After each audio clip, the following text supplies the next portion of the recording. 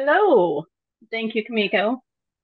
We are so excited to be here and share some of the resources that we have through Texas History Day and National, which is an affiliate of the National History Day program. Pretty much every state has a program, including U.S. territories and international schools. So it's a pretty extensive program. So um, so that's kind of what we're gonna talk about. We're gonna give you a few little tips on research, and you can use what we're giving you today, the resource we're giving you, and the information we're giving you today. You can use it in your classroom. You don't necessarily need to have your students compete in the program if you don't want to. If you feel like it's too much the first year or something like that, you can still use the resources in your classroom, and it's still very beneficial to you in that way. So we'll go ahead and get started. So let me make sure that yeah, we're going to start off with a poll. So Kamiko is our Vanna White of polls. And the first poll question, what types of research projects have you assigned in the past in your classroom? So just go ahead and we'll give you just a few seconds since it's a pretty quick poll. It looks like really that it's kind of a mix of all the above. Um, and then with historical paper, oral presentations, a model exhibit. So okay, that sounds um, that sounds kind of like what we were expecting. We expected some the teachers to kind of to have a mix of that, if not kind of spread it all around a little bit to share different things. So I am going to X out of that. There we go. Okay.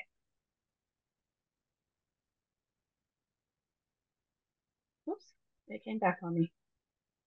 Okay, so National History Day, and these are pictures from our most recent national contest for Texas. Took a contingent of 73 students to a national contest at the University of Maryland in near Washington D.C. And so these are some of the photographs from our students there. But it is a really exciting program that really concentrates on analysis, historical research, and critical thinking. And it allows students to be creative in their interpretation of what they find, the information they find from their sources. Um, so, okay. One of the things that National History Day or Texas History Day is it's project-based learning, and I know that that's kind of a buzzword or buzz term right now in education. And so, because the students are really, it's really the students that are kind of in control of this, but then they're able to put everything what they learn into a sort of project, and they get their hands um, on the history as well. So it's personalized to them, so they can choose various categories, various ways of expressing themselves and sharing what they've learned, and it's authentic because it's the students. The students are the experts. That's what we say whenever when we're talking to judges for the program. We were like, you don't need to know what the whenever you're judging, you don't need to know the content because the students are the experts, and you can really see that when they start sharing their project and the extent of their research. So on the right there is a exhibit that was showcased in the National Museum of American History at the Smithsonian from Texas. And so one student from Texas or one project from Texas was chosen to represent Texas at the Smithsonian. So one of the things that National History Day does and Texas History Day does is it provides kind of a framework for students and for teachers to help learn various skills. And it takes the historical information, the sources, and it helps the students organize that. And then they're able to use different skills and techniques in order to present that information. So it definitely helps with their research and reading skills, of course. just by the nature of the research. Definitely with critical thinking, because then they have to analyze. They need to analyze the sources between the primary and secondary sources, and kind of use their analysis side of their brain in order um, to pull out what information will work for their project.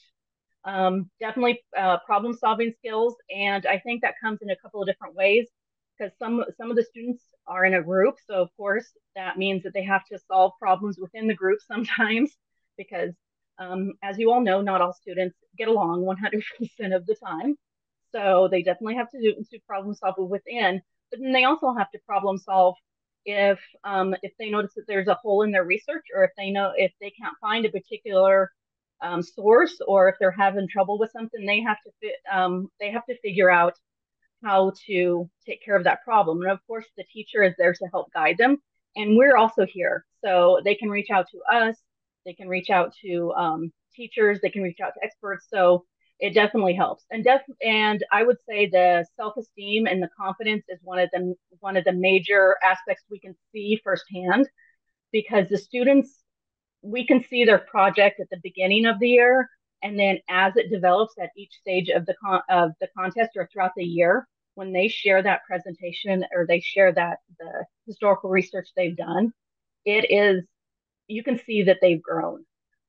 When they, at the beginning of the year, they're unsure, and by the end of the year, they're speaking with such confidence. And we've had teachers say that after their student went through the program one year and then made it state that this student decided that he wanted to go ahead and go on to college, and he wasn't thinking that beforehand. But I guess he realized what he could do and what he was capable of. So that's always a nice thing to see.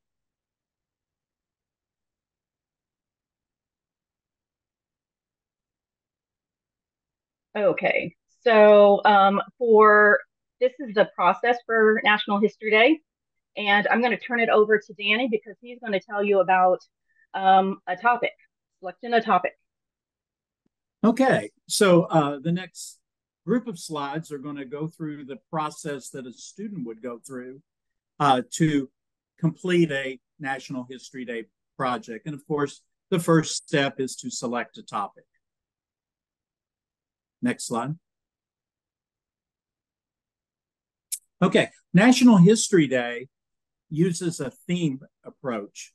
Each year, there's a national theme that all the students throughout the country use that same theme.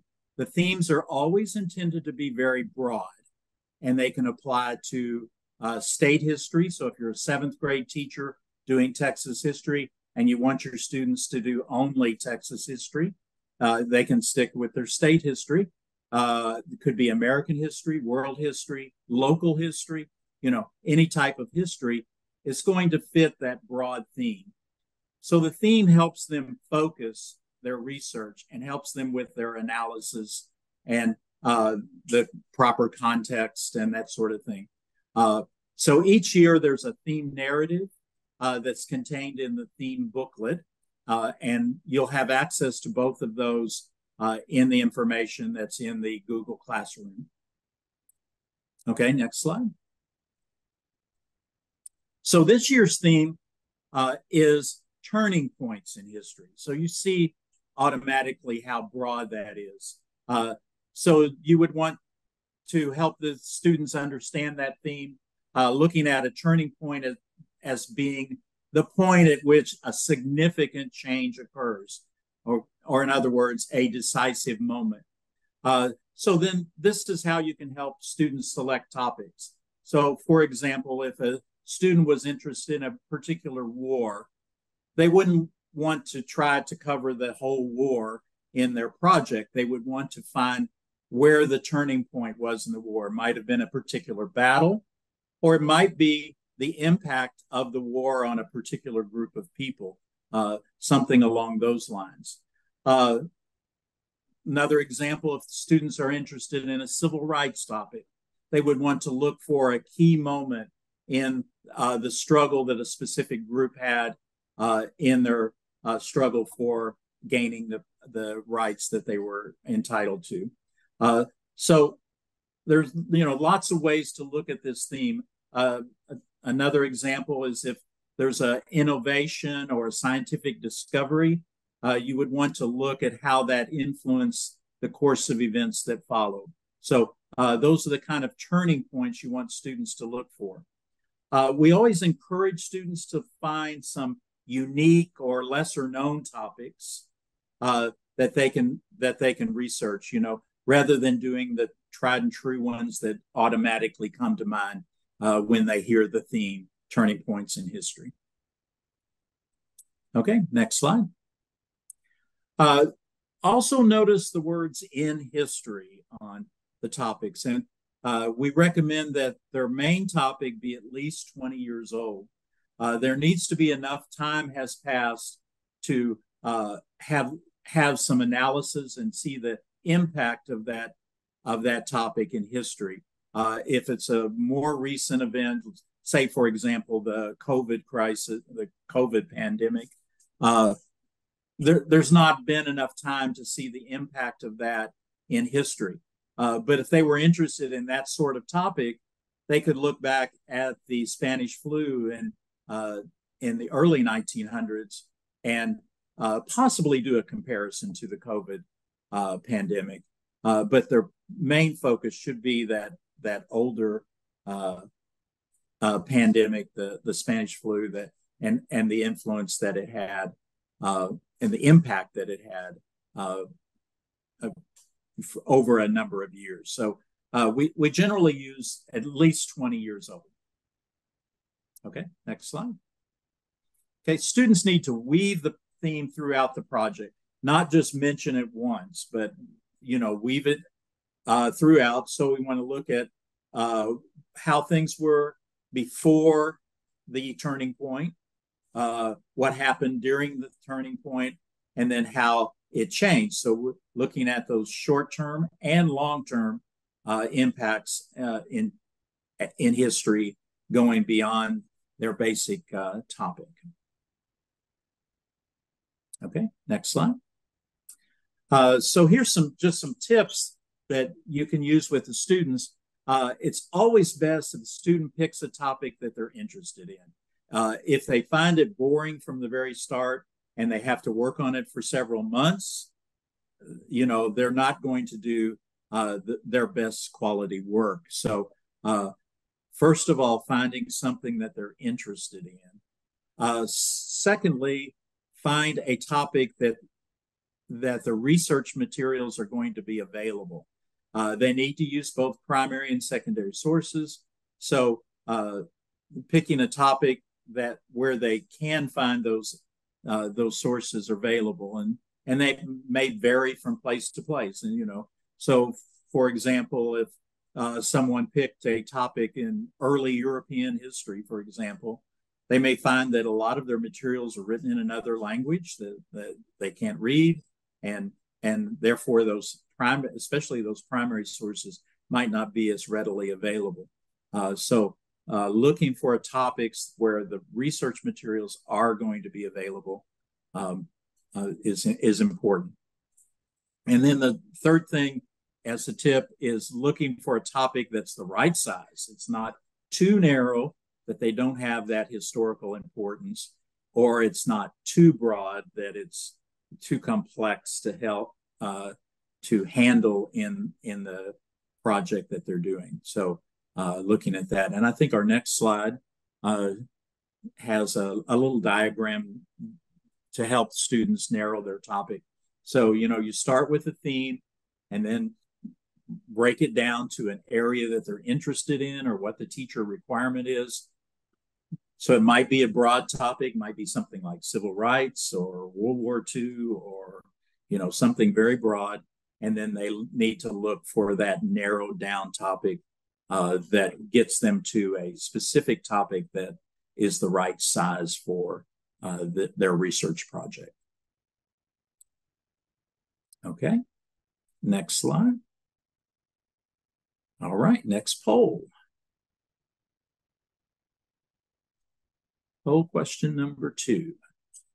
On this poll, it asks, what challenges do your students face in researching historical topics? And that's going to be the next part of our presentation that Lisa is going to present.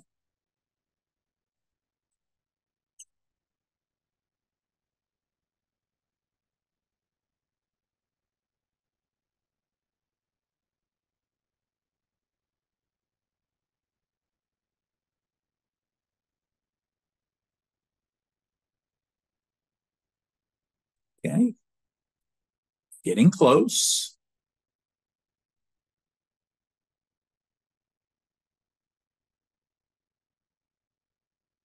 Need a few more responses, please.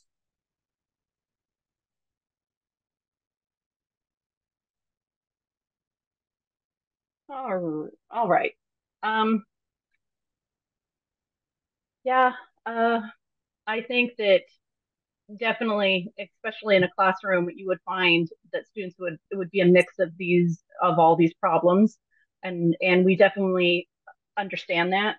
So I am going to talk to you all about some of these some of these issues and how we can how you, maybe some strategies or some resources to help you with that.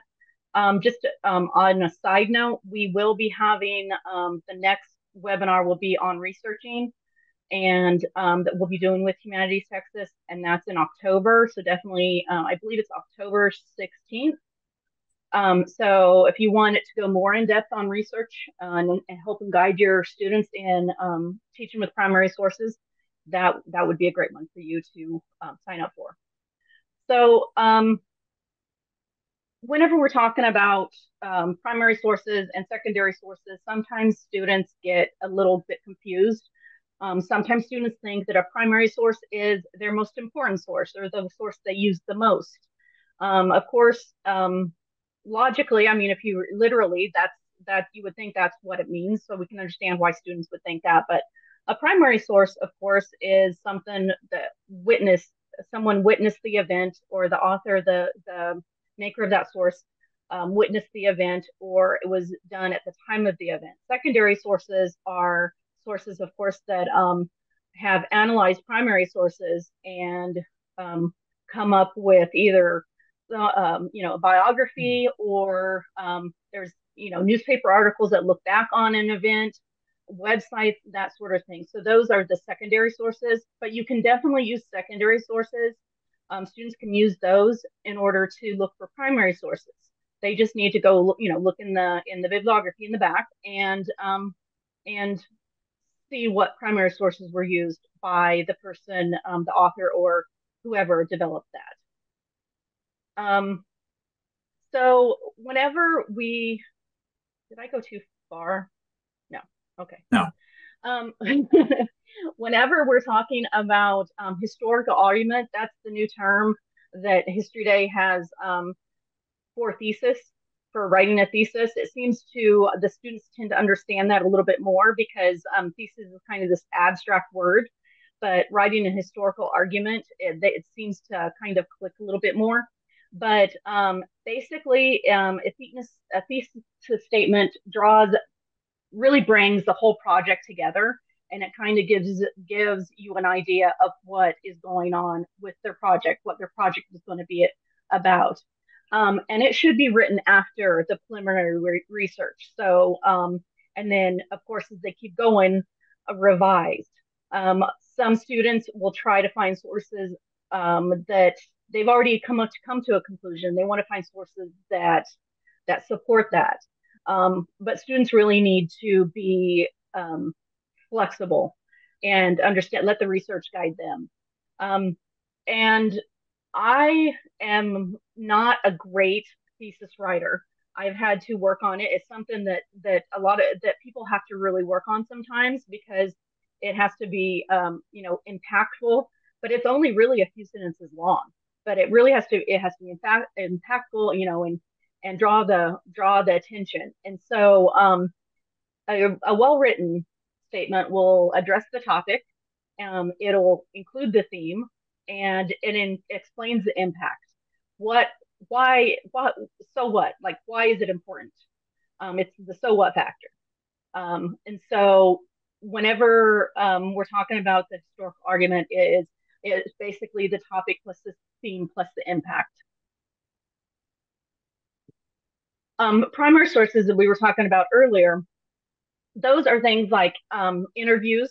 Now, interviews, really the transcript, they can interview people that witnessed the event, but if they interview an expert, that is not a primary source because that unless that expert witnessed the event, then they are not a primary source. Some students think that if they interview an expert because they're interviewing a real person, that it's primary, but it just really depends upon the context of that. Um, and then they if they interview or if they find an oral interview in archives, they're more than welcome to use that, and that is considered a primary source. But they just need to make sure it's an unedited version or they have the transcript. Journals are another great one, and letters. Sometimes, if you can find letters or collections in the archives from a certain, person or family, then those are a treasure trove.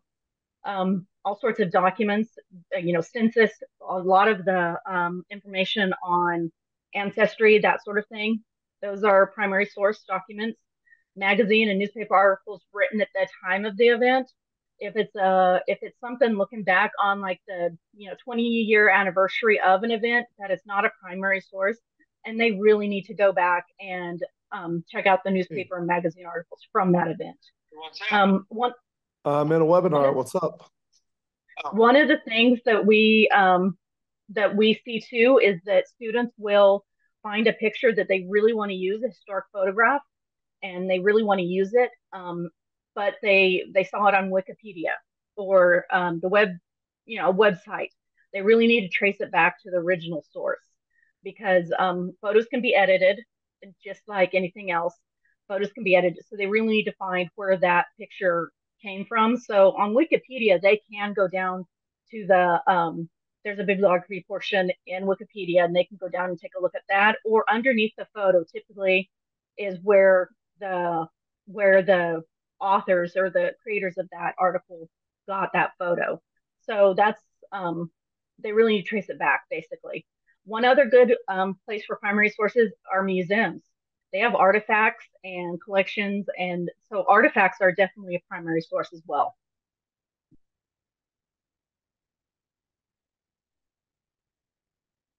And they do ask for in an annotated bibliography in National History Day, Texas History Day. And entry basically needs to follow either the Chicago Manual style or the MLA style. And the annotations can be no longer than 3 sentences, and it basically needs to say why this source was important. So if it's a photo, we'd rather the students not say something like, this is a photo that helped me or showed me.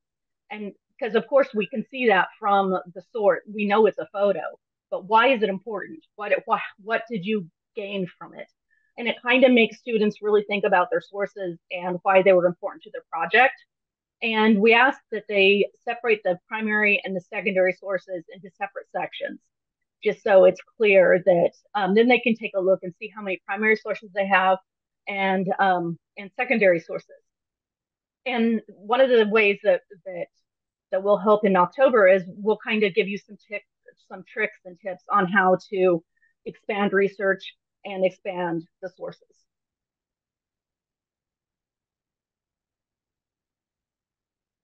All right, so Danny's going to talk about creating the project. Okay, so once the students have selected a topic, narrowed it down, and completed their research, they pull it all together by creating their project. And so we're going to look at the different kinds of projects that the students can do with the National History Day program. So here's a list, and we'll talk a little bit about each one. So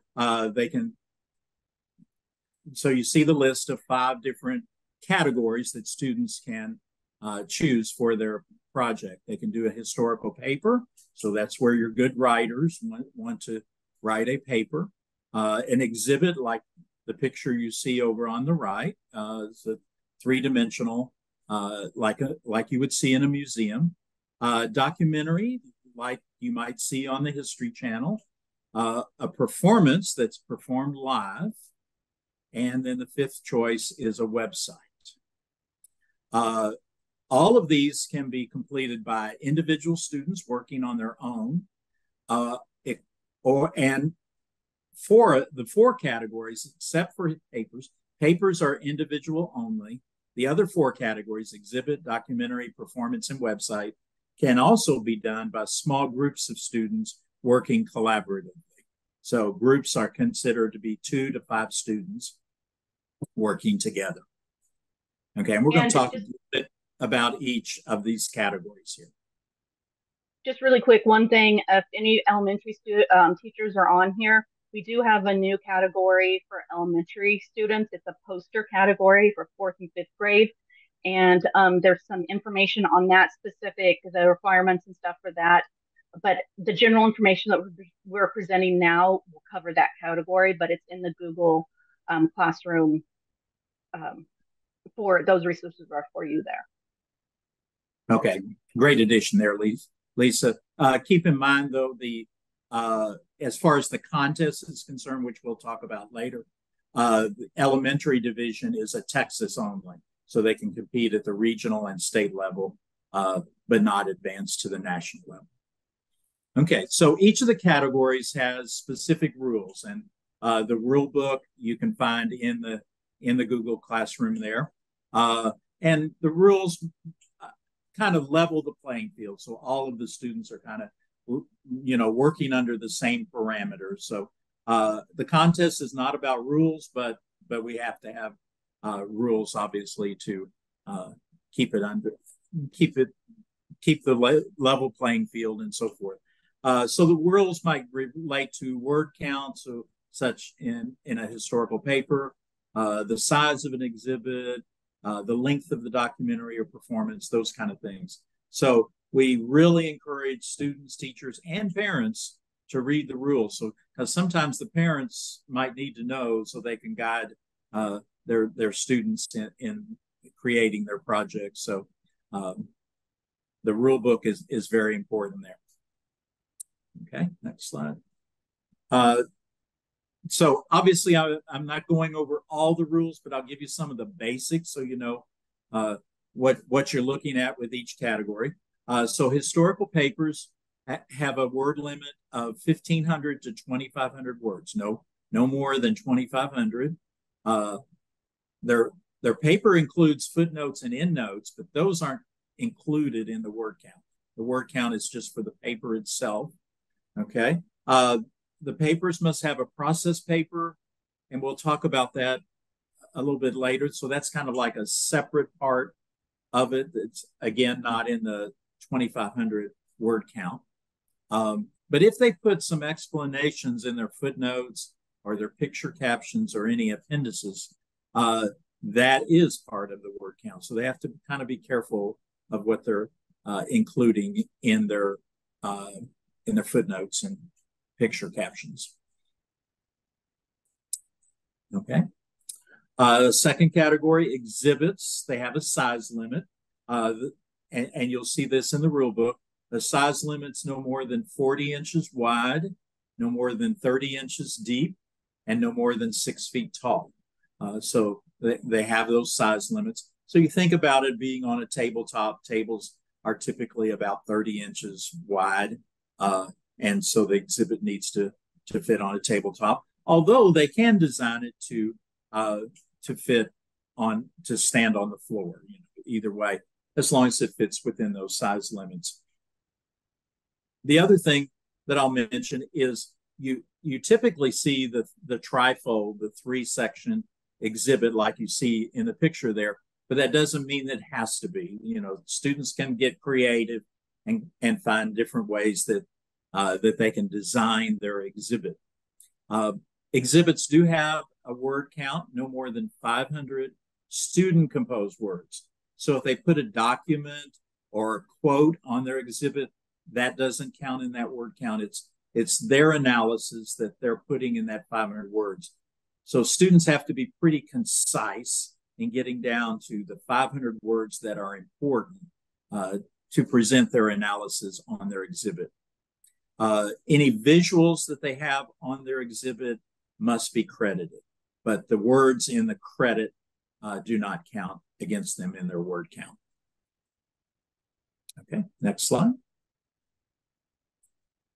Documentaries, where students use video editing, and which could be a combination of still pictures, video clips, and the narration that they've recorded, and it's limited to 10 minutes. So it's like what you would see on the History Channel, but much shorter, a 10-minute documentary.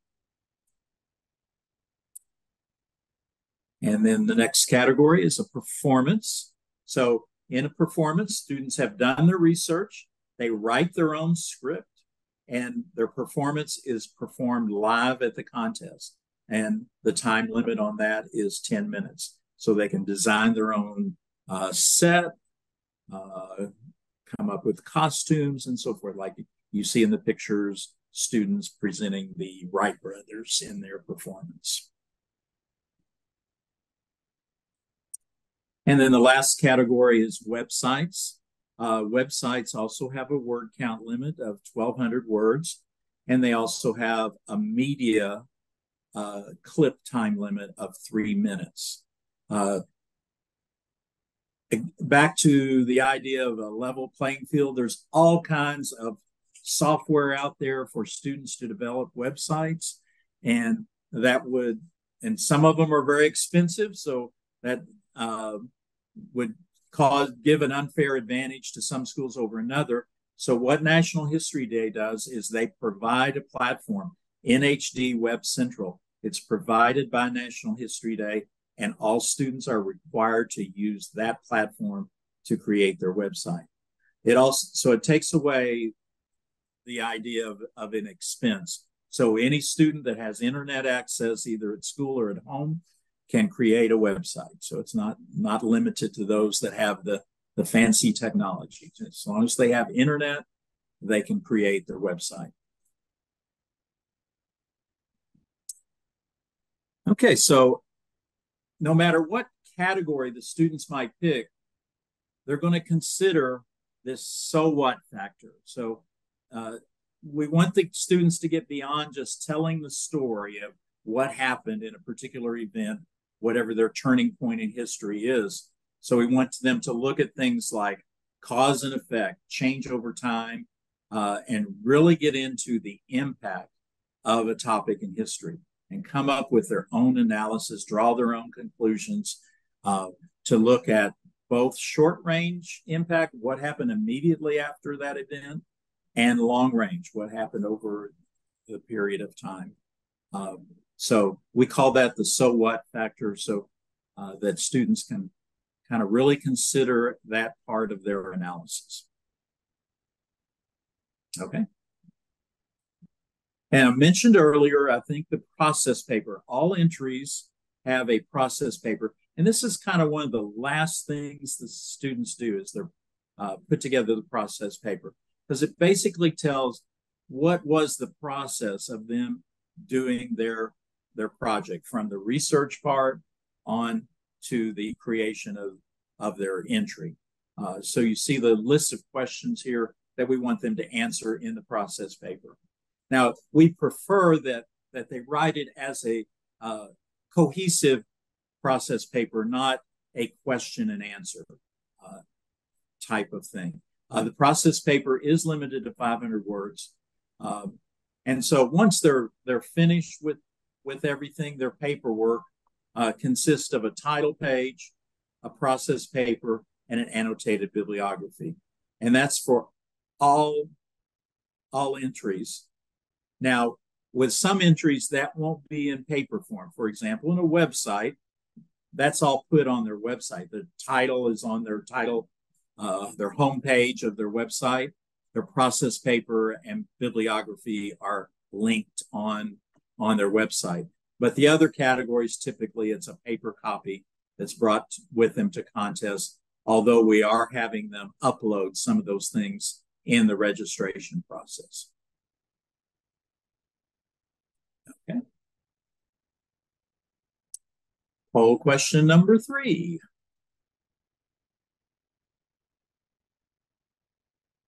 The question is, what cross-curricular involvement could be incorporated into the National History Day process? So where do you see a connection with other teachers, other departments on your campus?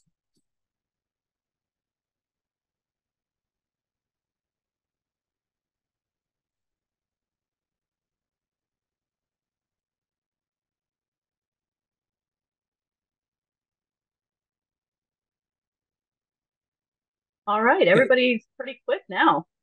Yeah, that's kind of what I expected, that all of the above. So those students that might be doing a scientific topic, might have that science teacher involved and helping mentor some of the History Day projects. But the performances might be the drama teacher helping out, so forth. Great. Okay. Let me get that out. Okay. All right. So the way that if you are interested in going through the process of the contest, the first step would be it could be your school. There may be a local contest first, so just check with your campus and see if there is a school contest. But then it's the regional contest, and the regional contest they're usually held in February or March, early March, and there's different regions across Texas.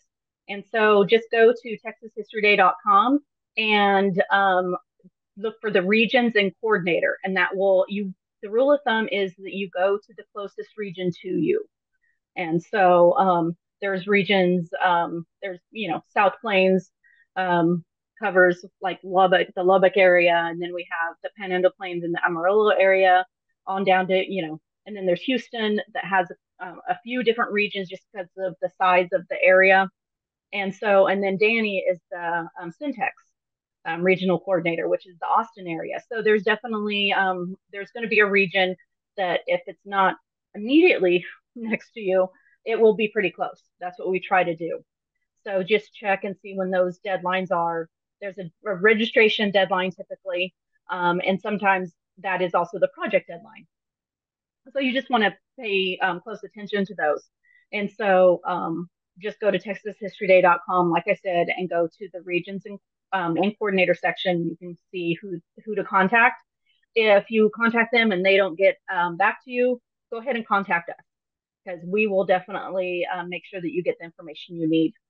The top 2 placers out of each region, out of each category and division, so it's the junior and senior, elementary poster, and then junior and senior, and each category, so all the 5 categories. And then we're talking also about there's a group division and an individual. So, and the top 2 placers out of all of those go on to state. And the state contest is held in Austin on April the 20th, and it's at the Bullock Museum. That's where the exhibits are. And then the rest of the other categories are held on UT campus. So last year we had about 845 students. And it was a really, really great time, because some of the students haven't been to Austin. They haven't been to the Bullock Museum, and you get to go through the museum too while you're there. So I think it's definitely a experience for the students to meet kids from all over the state, and then also to present their project and share what all they've been working on. Then the top 2 placers again move on from state and go to nationals, except for the elementary poster category, like Danny mentioned before, and they only go to state. That's 4th and 5th graders. So, but then for junior and senior, then nationals is June 9th through the 13th at the University of Maryland campus and near Washington, D.C. And this last June was the first year that we were able to go back in person to the University of Maryland and for the National History Day contest, and it was fantastic. There was so much excitement. All of the students had such a great time. They meet students from all over the country, well, all over the world really, because Guam was not there this year, but there's China, international students from China, from South Korea, Virgin Islands, American Samoa. So they meet students from all over the place. And I will say that minus the contest, the competing part, I think the most cutthroat part is the button trading that the students get involved in. So they trade buttons from all over the place, and the challenge is, of course, to get all of the buttons from all of the different affiliates that are competing there. So that's pretty exciting for the students, and sometimes the whole family gets involved in helping one student get all their buttons. So it's a really great time. And one of the things I really like about the Texas History Day program and the National History Day program is that the judges interview the students when they present their project. And so I don't think there's a lot of that interaction between where students kind of are the expert and get to present in a conversational. They don't do a set presentation. They just answer questions based on their project. So I think it's kind of a unique thing that it's more like a traditional interview. And so I think that it provides students with a lot of practice and skills in that way too.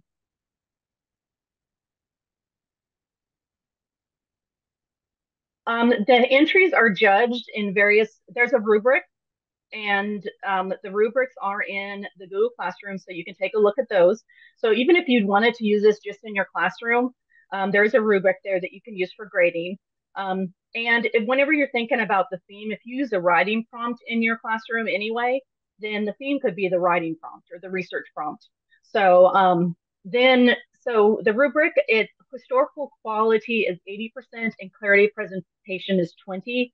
So if we're talking about like the exhibits, um, the historical quality, of course, will weigh more than the flash, than the sparkle, the lights, the blinking, the blinking lights and stuff. Because some students they'll walk into the contest and they'll see these really shiny, bright exhibits, and they start worrying. But then they realize that wait a second, I did a lot more extensive research, and my project looks really great.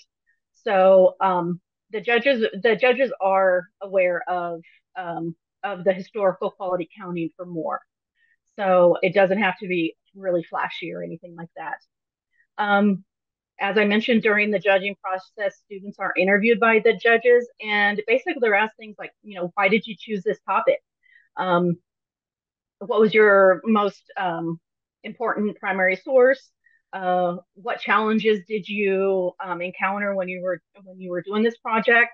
And so we encourage students to practice an interview ahead of time, and they can do that by presenting doing their project for the school or for different groups, different clubs, and that sort of thing. So and then practice being interviewed.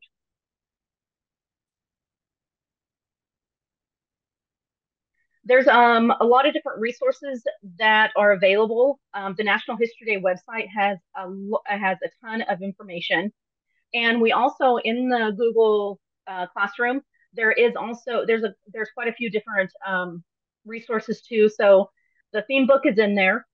The theme video is in the Google Classroom as well. The theme video basically explains the theme and breaks it down for you.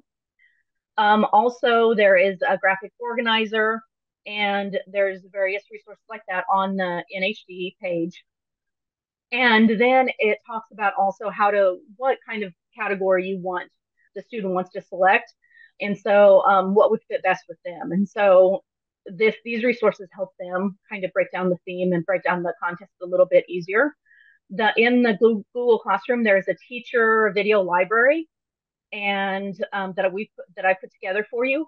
And so the teacher video library is basically a bunch of it's different video resources, and there's a description. And I also put the length of the video. So if you want to know how long it is before you show it, or if you want to fit it into a lesson, you can do that.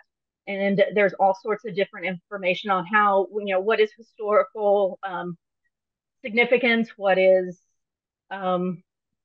there's different concepts such as multiple perspectives. National History Day really emphasizes multiple perspectives. So there's how to do that, how to do an annotated bibliography, all sorts of different resources. So I really encourage you to take a look at the video library, and that can give you some ideas too. Okay, Lisa, let me back up just a second. One thing I wanted to point out on this on the National History Day website it's broken down by category, and you can see examples of each kind of project on the National History Day website. So if you want to see what a completed documentary looks like, you can go to the documentary page and play some of the samples that they have on the website there. And same thing with all the other categories as well. So if you want to see what finished products look like, you can see them on the National History Day website. Good point. Thank you. Okay, so also the texashistoryday.com, that's a website I've been referencing. This has, of course, last year's date on here from the photo. We still have last year's, but it's all updated with this year's. But the regions and coordinators over here is what you'll want to look at for information on the region. The guides and checklists right here has a theme book, has the rule book. You can download those. You can download various things like that. And then if you go to the research resources, there are areas for you to, recommended areas for you to go to visit for research, such as we were talking about trusted resources where you can get trusted sources. And so we have some of those locations there listed there. And also there is a teacher guide to research and a student guide to research that you can use in your classroom. As I said, even if you're not wanting to do the contest, you can use that in your classroom because it helps break down the process for you and the student. And so those are really great resources. There's also all sorts of, there's We the People, I think is it We the People, the book?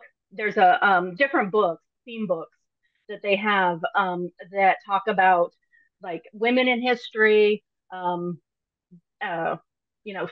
of more of a politics in history. And then there's one World War I in history. And the articles that are in the books have suggested lesson plans, suggested sources, and that sort of thing. So those are all available for you to download as well.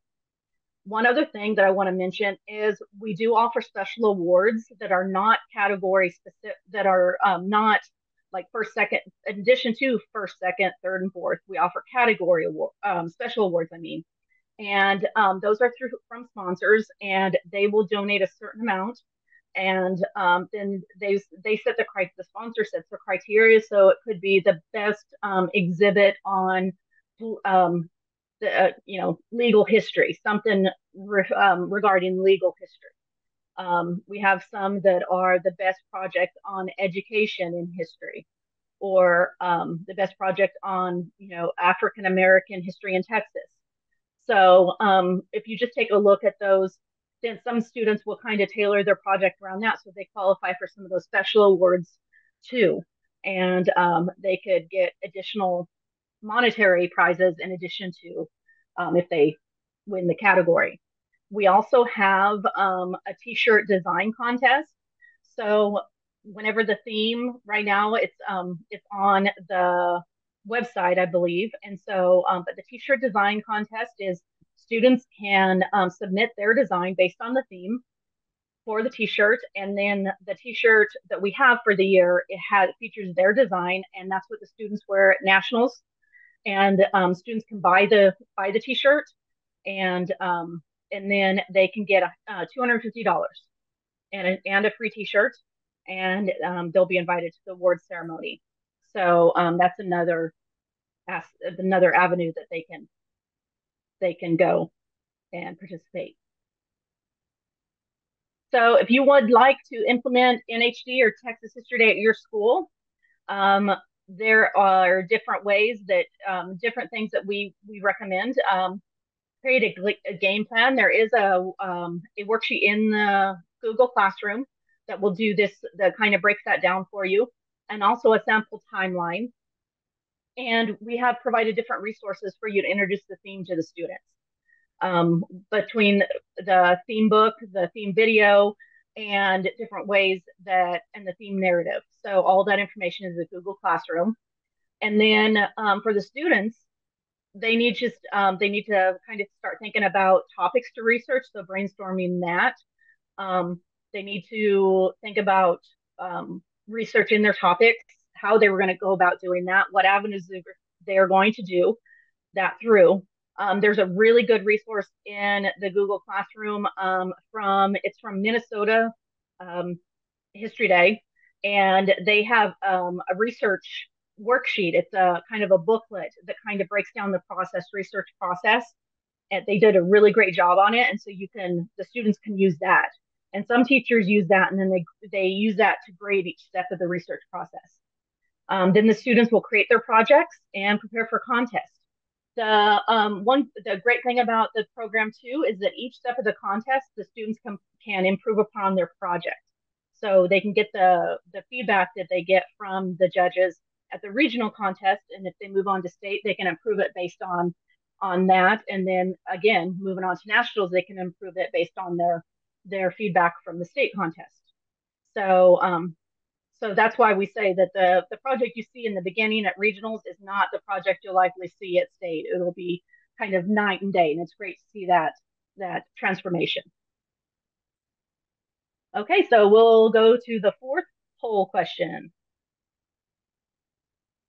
Okay, so based on this, will your students participate in National History Day program this year?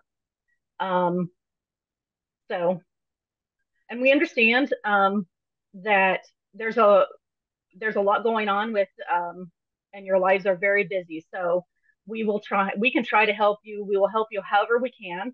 And if you're new to Texas History Day or National History Day, one of the great ways to see the program is to judge. And so if you want to take a look and see what region is closest to you, that's one of the ways that we recommend teachers take a look at the program if they can. And it it typically it typically is a motivator. Okay.